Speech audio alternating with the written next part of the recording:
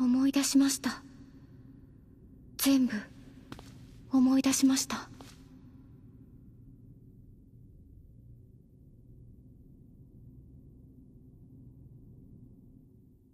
僕たちはかつて本当の人間でした。人間のどこにでもいる子供だったんです。そして僕たちは魔法実験によって兵器になりました。最強の兵器を作るために繰り返された実験。やがて究極の魔法兵器が生み出されることになったんです。その兵器の名前は6号ですが、6号は制御不能な失敗作でした。暴走した6号を封印するために作られた石化能力を持つ兵器、それが7号。僕のことです。僕は兵器だったんです。たとえ兵器でもエミールはエミールだ。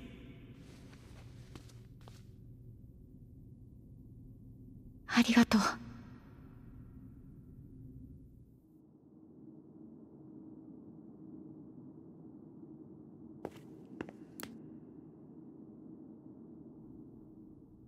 これが究極兵器6号。僕のお姉さん。生きてる。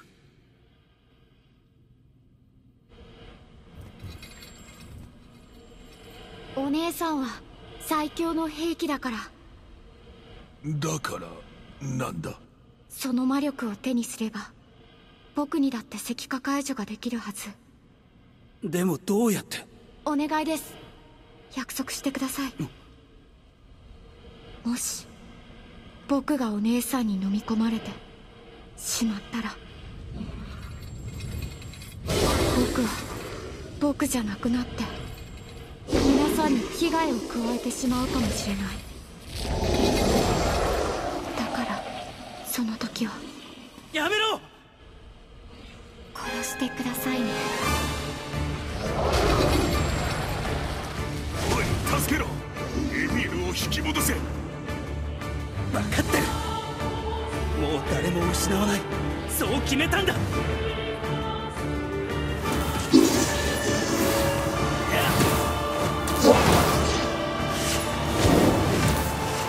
エミールはまだ完全に取り込まれておらぬ。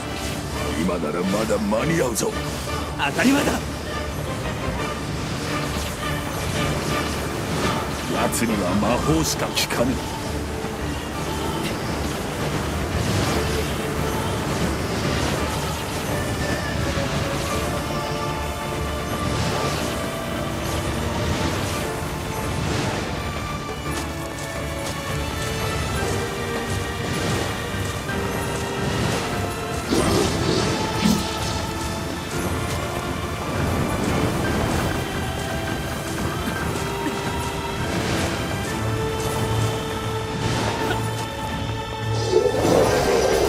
動きが速い。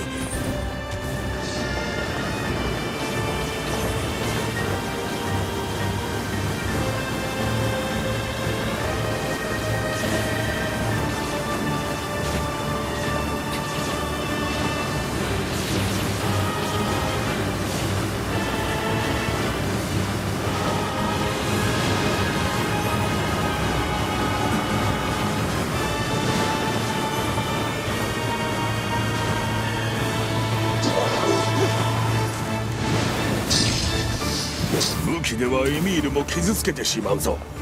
魔法攻撃だってダメージになるだろう。いや、エミールは剣より魔法の方がマシだ。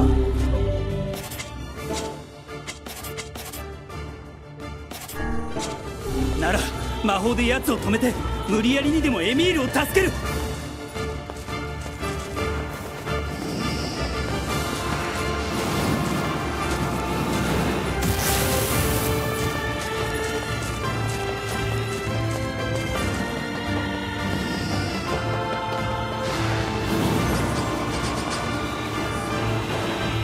エミール、今助けるからな。早く戻ってこい。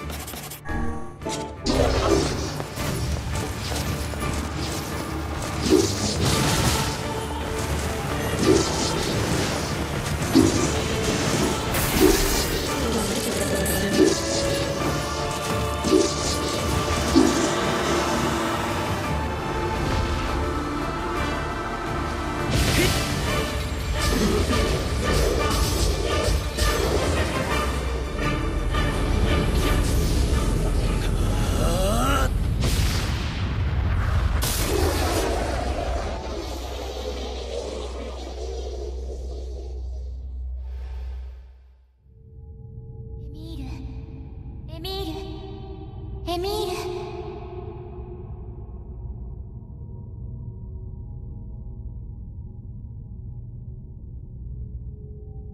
お姉さん。起きて、エミール。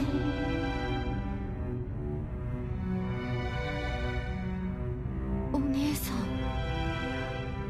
僕は大丈夫。もういいの。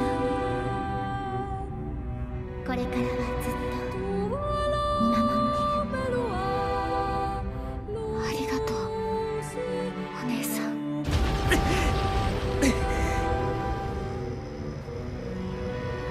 エミール。はい。大丈夫か？僕生きてます。お姉さんの魔力を感じます。石化を制御できてるんです。いいから早く出てこい。怪我しておらぬか？待ってください。目がまだよく見えなくて。あっ、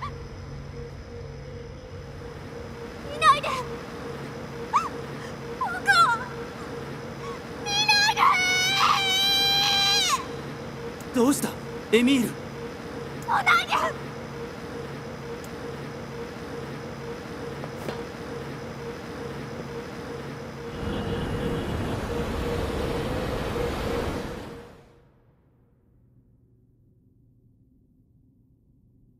これは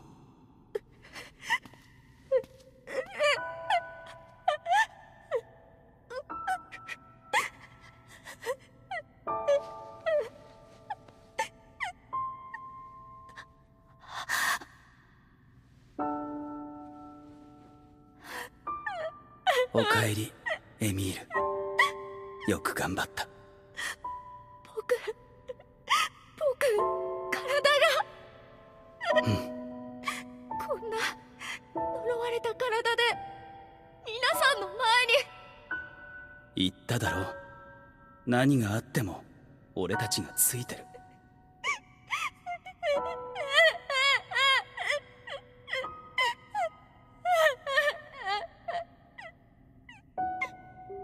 俺の顔が見えるか？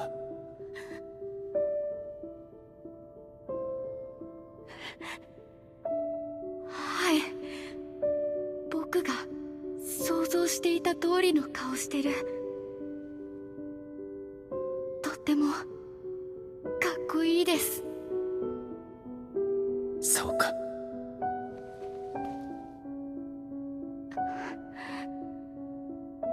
もう大丈夫です。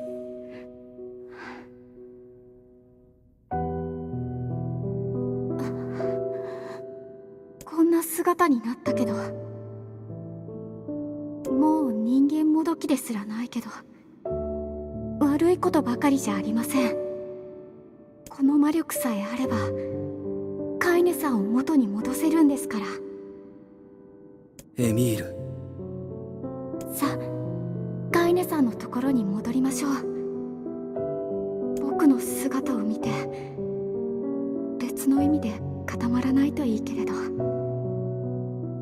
バカ者、そんな無駄口は叩かんでよい。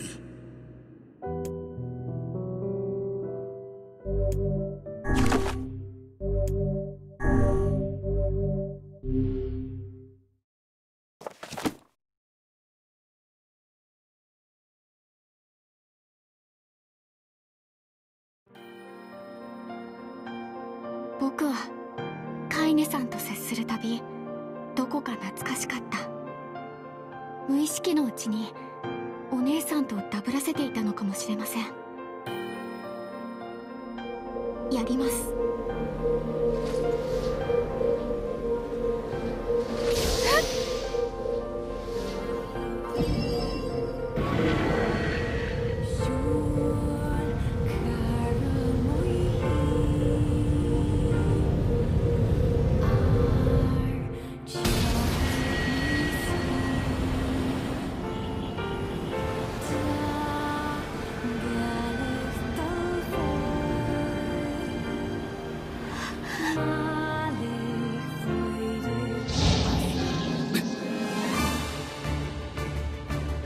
おい、来るぞ。分かってる。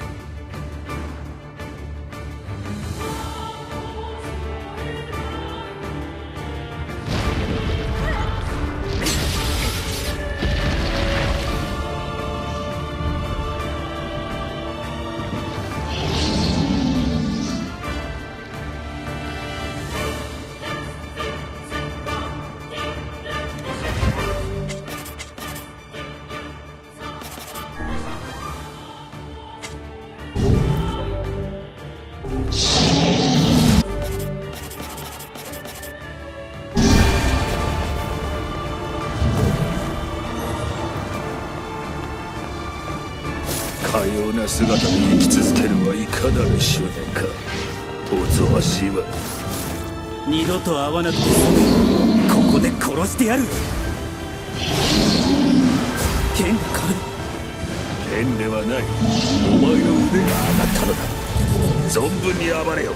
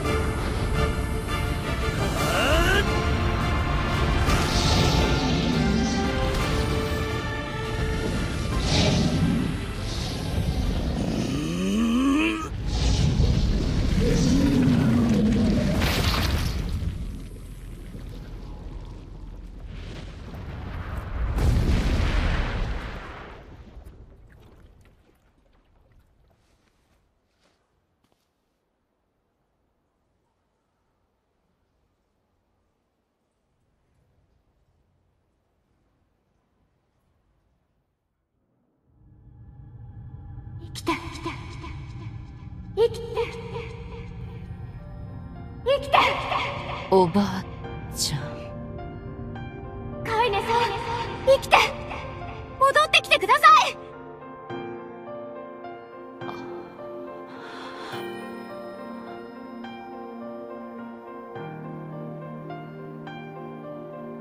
お前たち。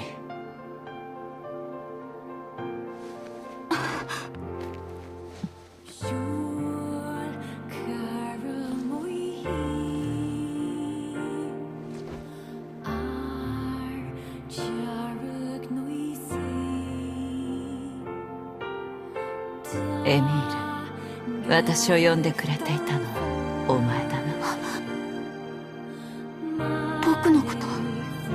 ですか？エミールはエミールだ。私は間違いない。カイネさん、ありがとう。おかえり、カイネ。ずいぶん立派になったな。どのくらい眠っていたんだ、私は。5年だよ。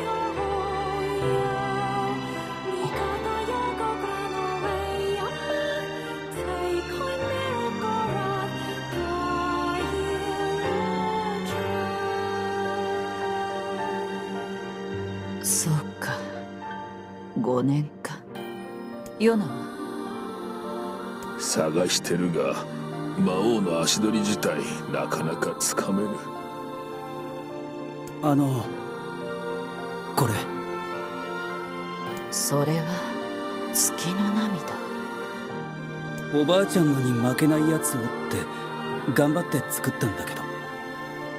そうか、ありがとう、ありがとう。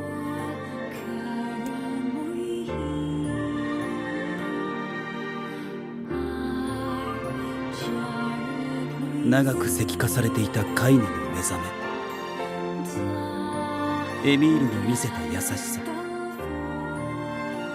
再び出会う喜びを俺たちは噛みしめていた。デボルさんたちからその話を聞くまでは。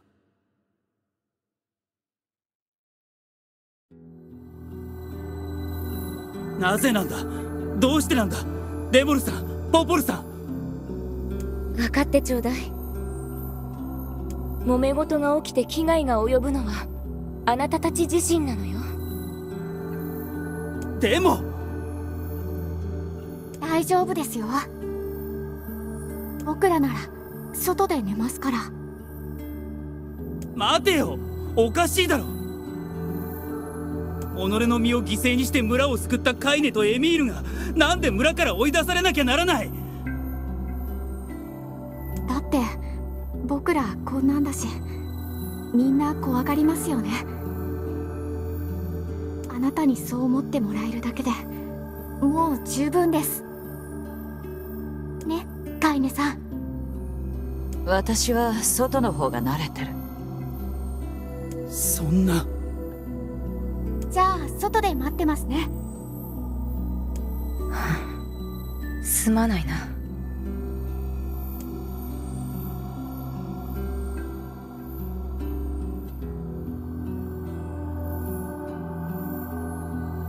どうした？俺ちっとも気づかなかった。カイネがなぜ野宿していたかちっとも気づいてやれなかった。くそ。今日はもう休め。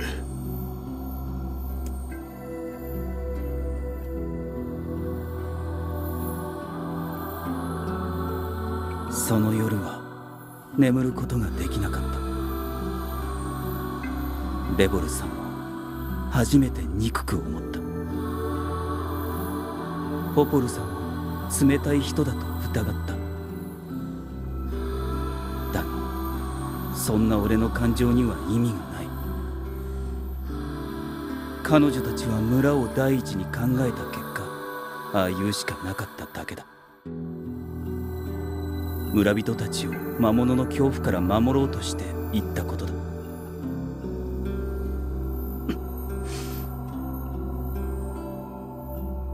デボルさんとポポルさんの罪を責めるなんてできない。カイネたちの立場を知ろうともしなかった。俺も同罪なんだから。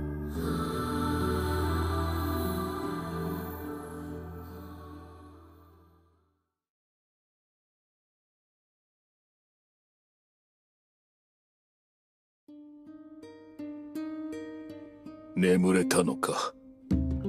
ああ。目が赤いな。あまり思い詰めるな。ポポルさんたちのところに行く。分かった。